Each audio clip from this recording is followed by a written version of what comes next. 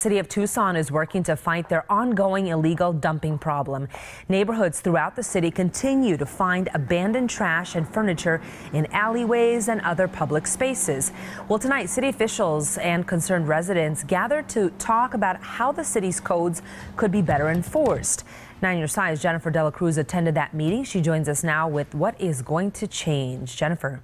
Well, one of the main concerns from residents tonight was that not only is illegal dumping aesthetically unpleasing, it's also a health and safety concern. The city of Mesa recently updated their code enforcement procedures, and they've seen a significant improvement in compliance. Tonight, they presented their new changes to figure out what needs to be done differently here in Tucson.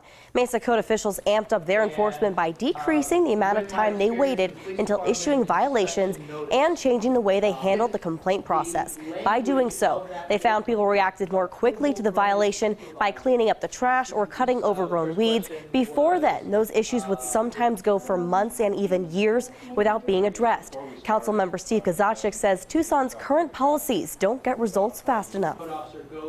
We have so much process built into what we do here locally that you never quite cross the finish line and hold the property owner or the property manager accountable.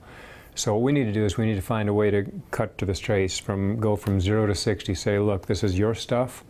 If it's not your stuff, you're responsible for the property. You need to clean it up or you're going to get fined. And that's where we need to get quickly. Mesa's doing it, we're not.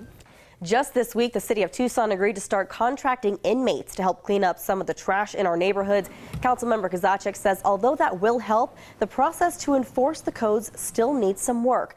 Residents said they also saw an increase in dumping of things like microwaves and couches around the U of A when students move out of their dorms. Mesa officials recommended starting a code enforcement task force and citing individuals who don't comply with city code. Stella?